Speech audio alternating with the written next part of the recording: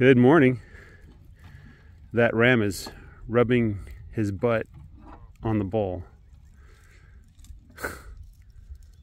Maybe they need someone to wash their butt and apply some moisturizer or something. Anyway, we are on March 1st, the first day of March. March comes in like a lion, out like a lamb is what they say, right? Hey, hey. Yeah. Don't be chewing on that. Let me get you an animal skin or something to chew on. But yeah, the sheep have stayed within the wire. They didn't leave. And Greg Judy's tip on that with sheep and hot wire is that as long as the sheep are well fed, there's plenty of forage, they won't leave. But once the forage gets a little light, then they'll start testing the fence and they'll start leaving. So that's my snowball, just playing with the ducks there.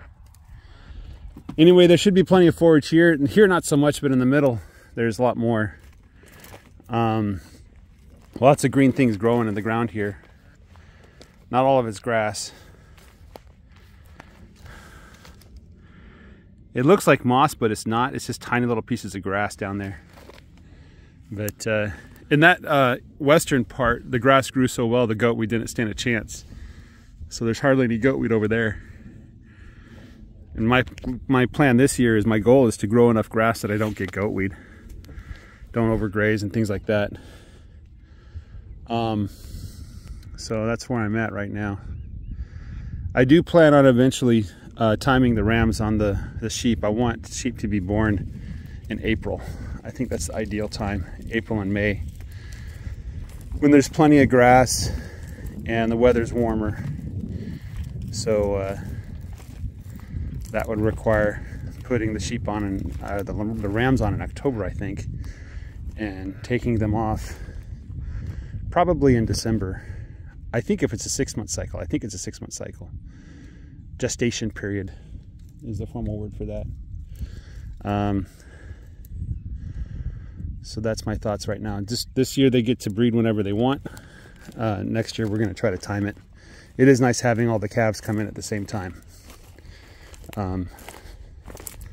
It's kind of a surprise when calves come in at random times of the year. Hey, 18. Are you not eating enough? You're a little skinny. Your hollow's kind of filled in though. You need more food. I do plan on putting hay out here for these guys soon. This row has plenty of grass, but the next row doesn't have as much.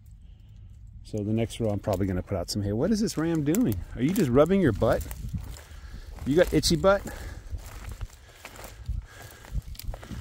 You just rub it on everything. No, you guys just itch. You're probably starting to shed. That's what it is. You're starting to shed. Today it's going to get up to about 68. Low's going to be 51. Right now it's about 44. Tomorrow 80s. Day after 80s. Day after that 70s, high 70s. Day after that high 70s. And then we're looking at rain. So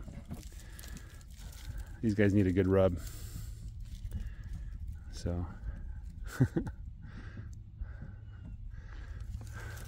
well, go ahead and polish my side by side. It needs a car wash anyway. So all right guys, that's all I got for you right now. Just curious dogs and itchy rams. Oh, look at theirs. Poop cooked out his butt there. I'll have to nab these guys and take them to where I can get a hose and spray them down. Wash their butts off, maybe. Or just let nature run the course. They probably got into dog food or something like that. All right, that's all I got for you guys. Have a great day. Take care. Bye-bye.